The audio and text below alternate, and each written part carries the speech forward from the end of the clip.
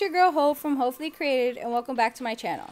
We are back and better than ever, and today we're going to be learning how to make foam grips with Crystalac's brand new product Grand Finale. This was my first time making these, and I totally loved how they came out. I'll be linking down below where I purchased my foam grips. I got a pack of 10 for about $5, so they came out to 50 cents each, which is not bad at all. You're going to want to start making sure that you prep your surface. I prep my surface by sanding it with 400 grit sanding pad. Once you're done sanding, you're going to want to make sure you wipe off any sanding dust that you may have so you have a clean surface to then go in with your universal white. I'm going to be using the universal white to prime my foam grip, and I will also be using Flippin' Awesome paints as a primer as well. I am making a couple different foam grips, so I'll be using what color I think will match best with my glitter.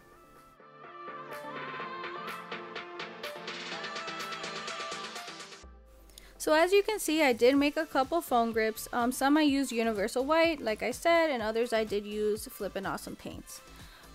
After I let the paint dry for about 2 hours, I am now going to glitter them. I'm going to be using the Crystalac glitter glue as my adhesive. You're just going to put a very small amount on the foam grip and just spread it around with your brush evenly.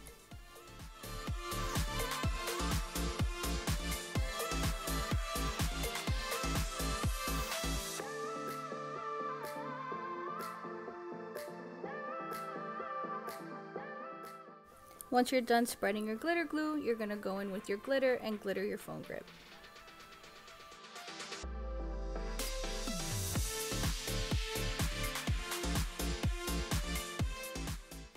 I am going to speed up the video because I did glitter about 12 foam grips, so I'm just going to speed this up so that you can see me glittering the foam grips. It is a little bit out of frame, but don't worry because in the next clip I'll be showing you when I go in with a second coat, just in case you need to see how I apply my glitter.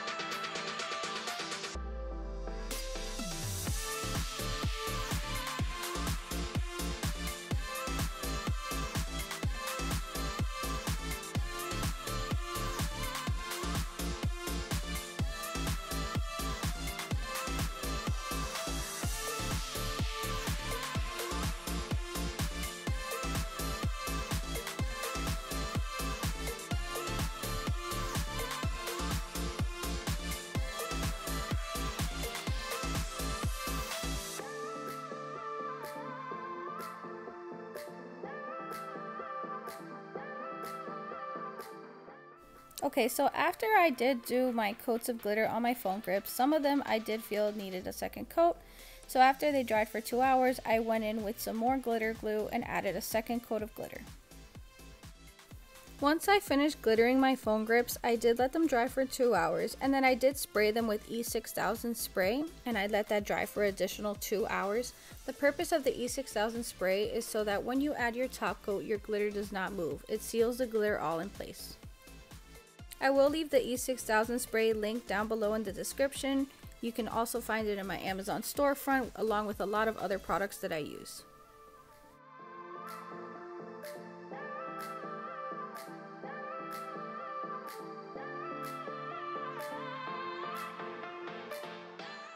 So for my top coat, I am going to be using the new Grand Finale by the Crystalac company. This is a top coat that has higher solids than bright tones, so it will build up quicker. And the best thing about Grand Finale is that instead of a 4-hour dry time that bright tone has, this only has a 2-hour dry time. So you can finish something twice as fast with the solids building up faster as well. You're going to want to add a small amount to your foam grip and just spread it around your finger and sit it down and let it dry. They say wet it and forget it, and that's literally what we're gonna do. We're gonna put a small amount, spread it around it with our finger, and sit it down to dry. After you let your foam grips dry for about 2 hours, you can then go in with your second coat of Grand Finale. You'll then repeat the coats as needed. So every 2 hours you will be able to add another coat of Grand Finale. I did about 4 to 5 coats before my foam grips were completely smooth and ready for decals. Another great thing about Grand Finale is, like Bright Tone, it is not toxic, so you can apply it with your finger. You don't need any gloves, no respirator. You can use it inside your home, and it comes in a bottle ready to use.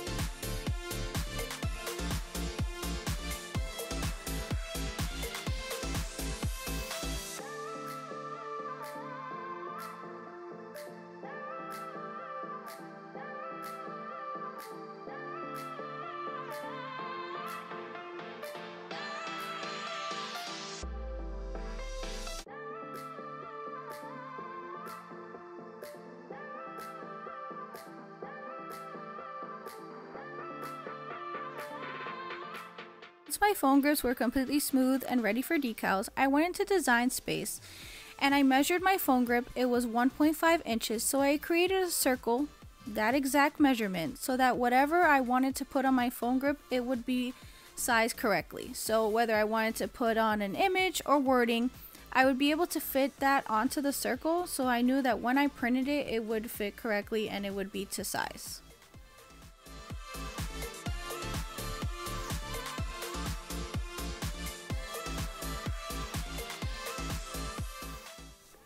Once you've cut your decals and you have them ready, it's time to put them on your foam grips. As you can see, my foam grips are completely smooth. You're going to want to check to make sure that they don't have any ridges or anything that's protruding, because that will show through the vinyl. So for the beach one, I did decide to not put any decals on it. I just decided to paint some waves on it. So I'm going to be using some universal white and a very thin paintbrush and just lightly paint some white lines to create some waves.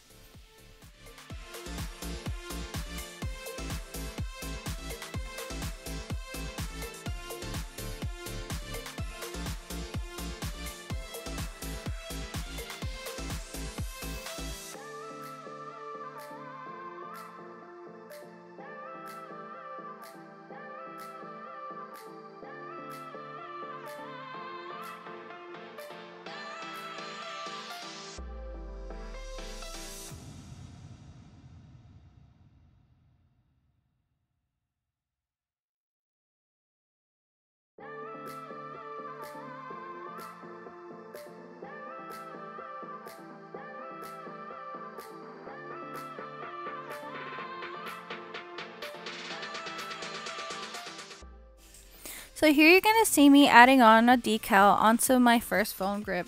I am just going to put some transfer tape to then transfer the decal onto my foam grip, and you'll see that since I measured it on Design Space with a circle, the exact size of the foam grip, it did fit perfectly.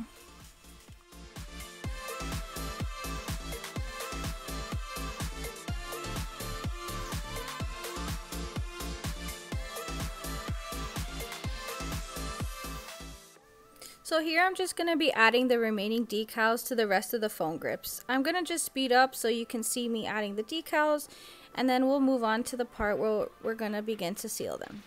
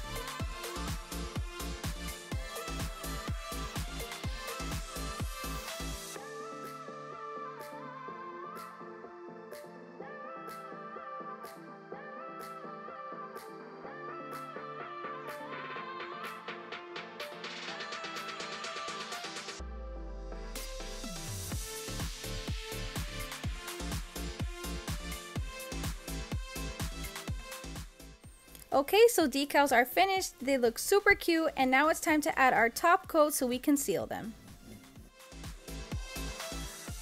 So we're going to be doing the same thing as we did in the beginning to seal our decal. We are going to put a small drop of Grand Finale, spread it around with your finger, sit it down, and let it dry. You'll let it dry for 2 hours before you go in with another coat. You'll then repeat the coats as needed until you no longer feel your decal. After about 4 to 5 coats of Grand Finale, I was no longer able to feel my decal. It really just depends on the kind of glitter you use, the kind of vinyl, so you really don't want to go based off a certain number and more on just how it feels.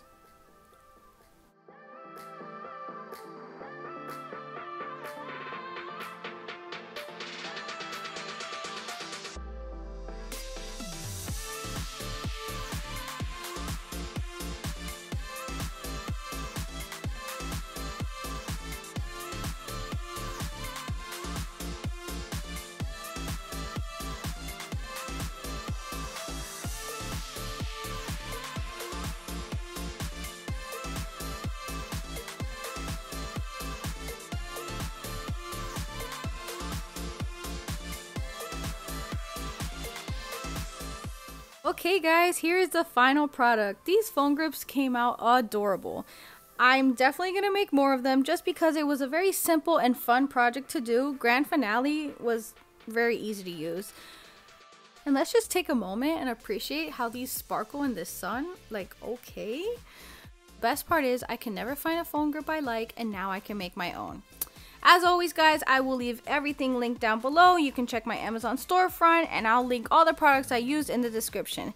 Thanks for watching, and see you next time.